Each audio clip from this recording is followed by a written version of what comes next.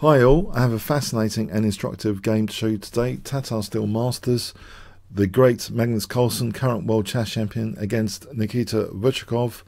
Let's have a look at this game. It started off with the classic Roy Lopez. So Magnus playing white, knight f3, knight e6. No surprise here. Bishop b5, a6, bishop a4, knight f6.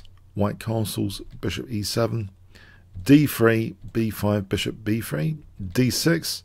And now bishop d2. This is very, very interesting. Usually Magnus has played a4 in various high-level games against Wesley So, against Sergei Karyakin, against Topolov. A4 has been the choice before, and they've varied, in their responses, like rook b8, bishop d7, or b4. So against Wesley So, with bishop d7, Wesley So actually managed to win that in Leuven 2018.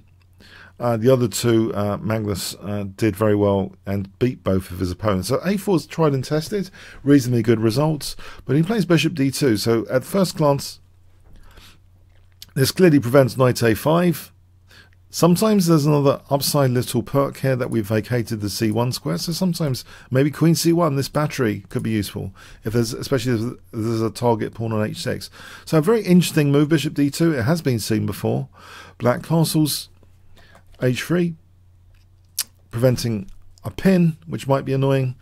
h6, that is a potential target, especially if there's a battery, that h6 pawn. Rook e1, rook e8, a3, so giving the bishop a nice hold on a2, a nice square on a2, which would preserve this pin on this f7 pawn. And I think one of the interesting themes about this game is this bishop on this diagonal. Should black really make an effort to shut this bishop down? I think that's the particular angle I'd like to take on this game. So watch the progress of this bishop and various resources designed against it.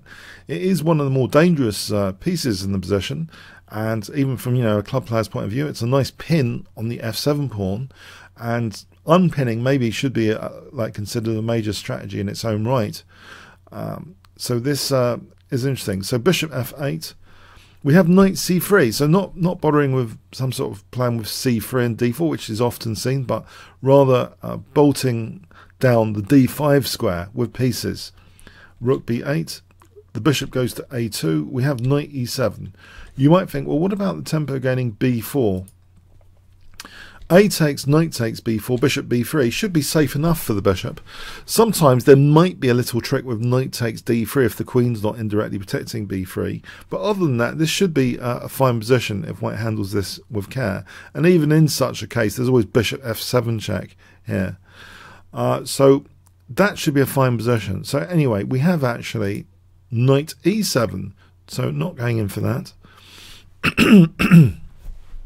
And a curious move here, which provokes weaknesses, it seems, fundamentally.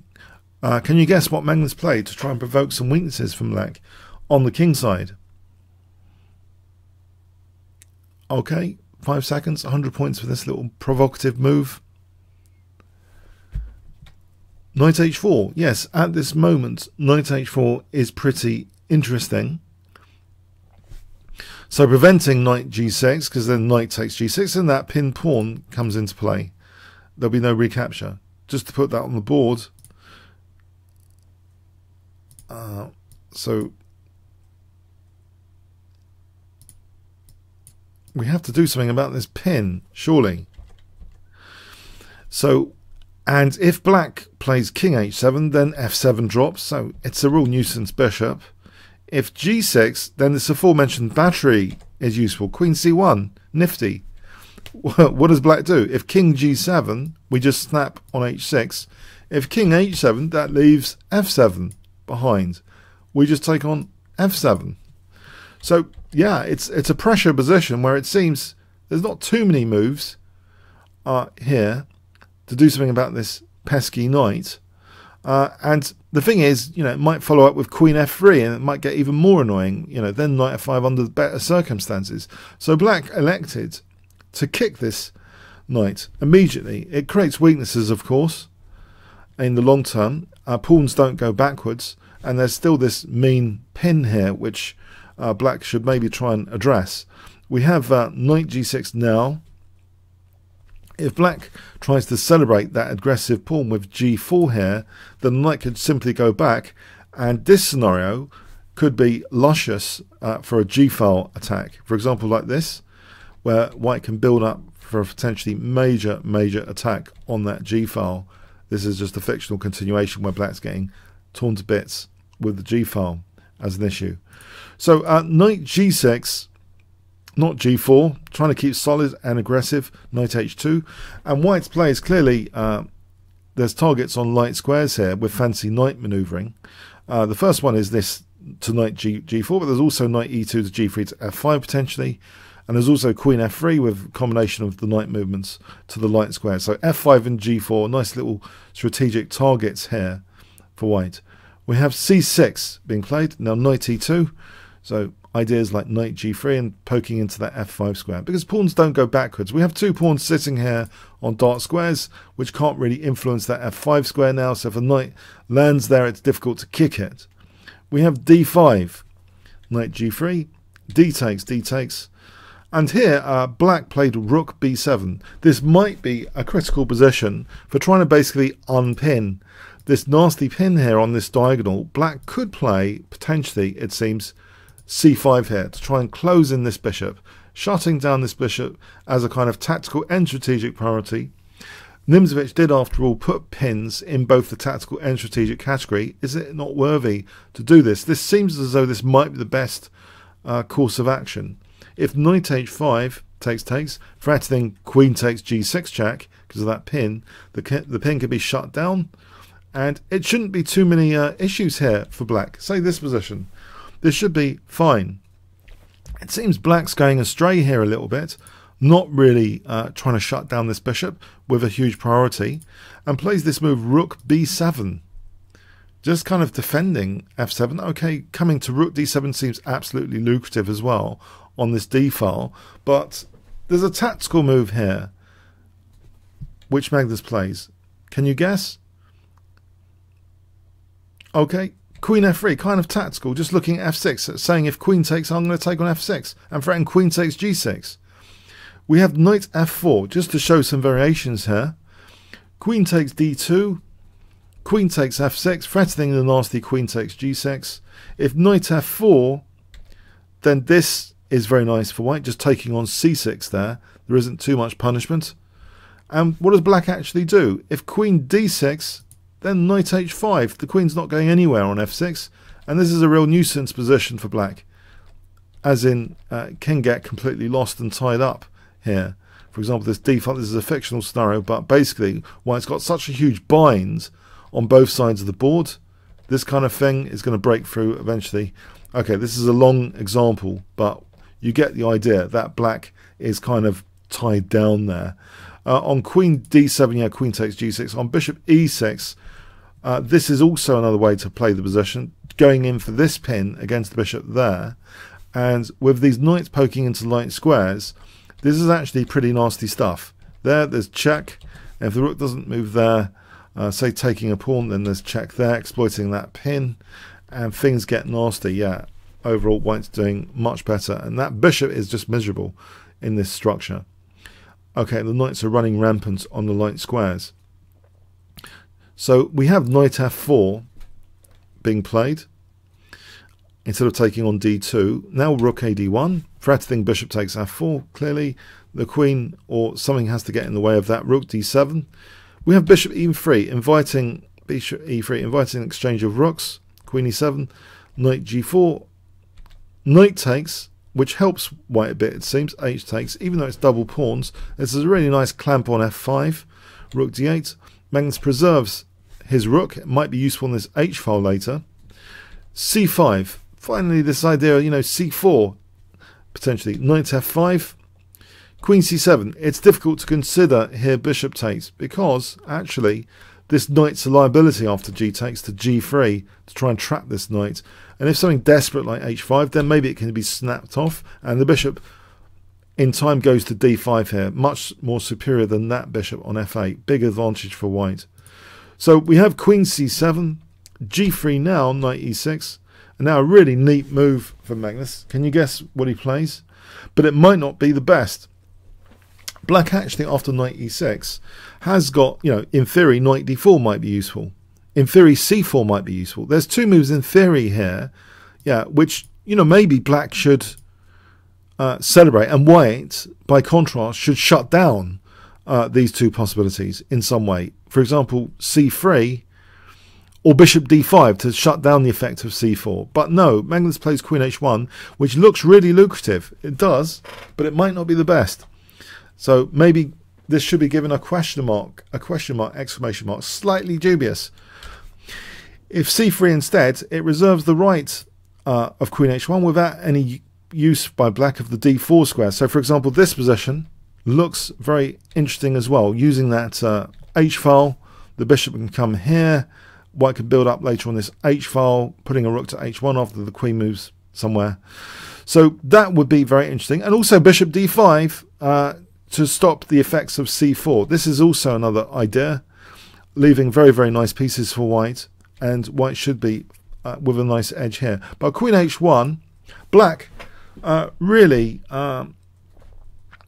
played a disturbing move here. Maybe exhaustion of the tournament, maybe fed up, hasn't been happy with his games in this tournament, or something has gone wrong psychologically, I believe, with Vitiugov at this point in the game.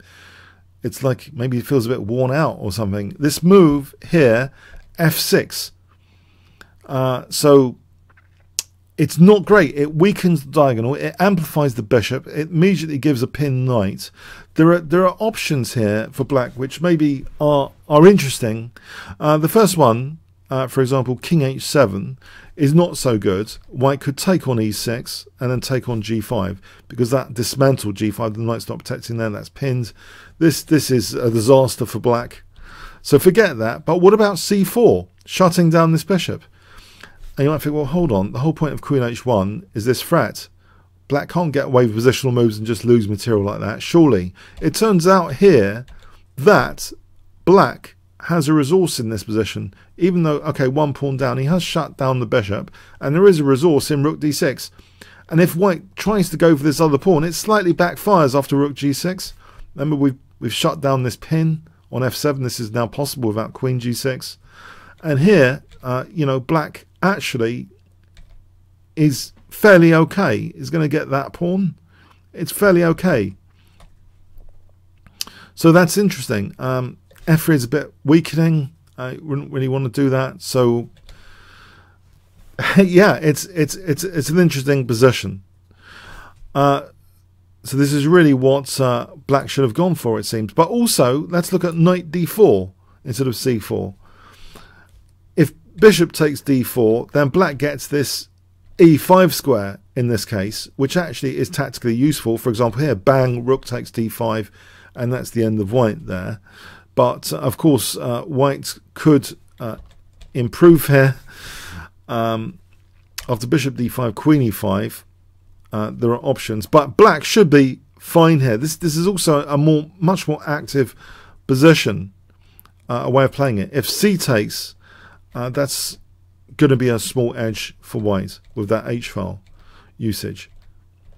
But it's better than the game continuation. These ideas are better than f6. This is a bit passive. And we have bishop d5, and black does seem totally fed up after this. I think he can envision the intensity of the h-file with queen h5, king g2, rook h1. And black's pieces are really passive. This bishop is now a massive piece on d5. This shouldn't have been allowed. And maybe kind of disgusted with himself in some way, it seems. I don't know. He resigned here.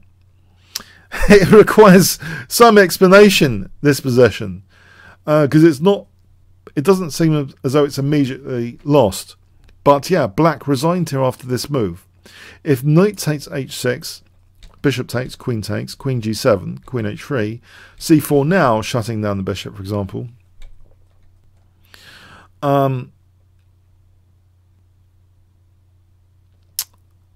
Sorry, this is pardon me. Magnus's move avoids the bishop being shut down. If he had taken on h6 instead, this was a great move. Yeah, if he had taken on h6, then we see the bishop still being shut down. Pardon me, and white would only be in trouble if he got his queen trapped. If he actually retracted the queen here, then he has got a clear advantage, and that pawn chain can be undermined. But so Magnus's move does actually respect the idea of c4, it seems, as a priority. So what does black actually do here? If king h7 though, how does the game unfold potentially? So king h7 as an example, queen h5, bishop g7, c3 to shut the knight down a bit, queen d7, rook d1, bishop b7. This is just an example. It would show white having domination of the position and maybe winning material like that, as one example goes. So bishop d5, it's actually pretty tricky here, this position. If queen h7, b4 is pretty nasty. Black's got a bit of an overload here, trying to support h6 and c5. So this is a bit of a stretching move for black. If c takes, in fact, here bishop b6 is interesting. For example, like this, that would win material. Where does the rook go? If it goes to e8, then we're back to a takes b4, and white is torturing black here. Black doesn't really want to lose the h6 pawn. If h5, then taking, this is going to secure an advantage. There's the nifty c3 possible in this position. And if bishop takes, then rook c1, b4, then there's knight d6, absolutely crushing with this bishop. Because if the rook moves, then there's knight takes c8. I'll just put this on the board. And then e6 drops. So there's disaster scenarios like that. If we go back here, so after bishop b6, if rook e8, a takes b4, it's getting as though black's getting asphyxiated. Basically, it's pretty grim.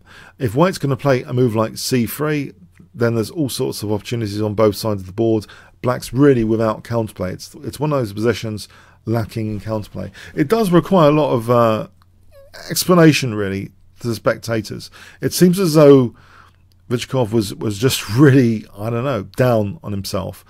But he did have resources in the position before that bishop d5 occurred to either shut down the bishop or to use the d4 square. So yes, a surprising resignation to many here after this bishop d5, but maybe more surprising is there should have been resources against this, getting this kind of no counterplay position in the first place. But anyway, it's Magnus's first win in Tata Steel, and I thought I should definitely cover it. And he's had a very, very long run of not being beaten. He's setting a new world record for that as well, every time he's not beaten in this tournament. So he's continued, though, with this game with a win. So I hope you got something from it. I think lessons for club players and me, maybe sometimes, you know, shutting down a bishop can be a strategic imperative, even if you have to sacrifice a pawn or two. Even shut down these dangerous bishops, otherwise you're just going to be tortured by them for the rest of the game. They're going to have nasty implications all around the shop later. Okay, if you want to play me at Chess World, check out that bit.ly link, bit.ly Chess World. There's Leela videos at bit.ly Leela Chess. Okay, I hope you check those out as well. Thanks very much.